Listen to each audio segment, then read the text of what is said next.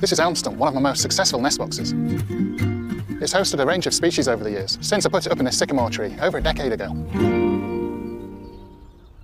Elm trees were once widespread across the British landscape, but Dutch elm disease kills 60 million of them.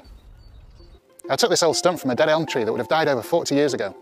And it's great after this tree's death, this nest box continues to support life.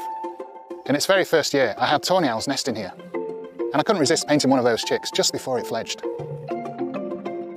Since then, a lot of other animals have been spotted at this nest. Like this cheeky stoat looking for an easy meal.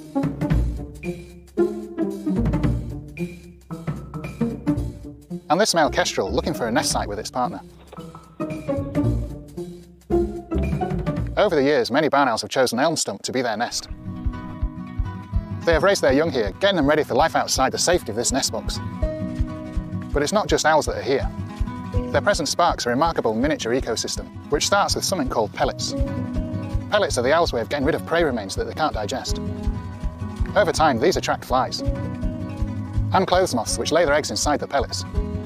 The spiders then follow to eat the flies, and smaller birds like this tree creeper and this little wren come to eat the spiders and the clothes moth larvae.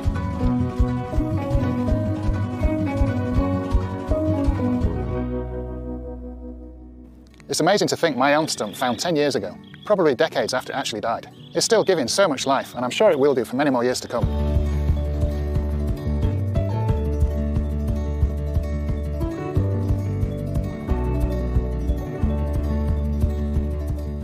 Thank you for watching, and I hope you enjoyed the video. Don't forget to like, comment and subscribe to see more. Here's a taste of what you'll enjoy seeing on this channel.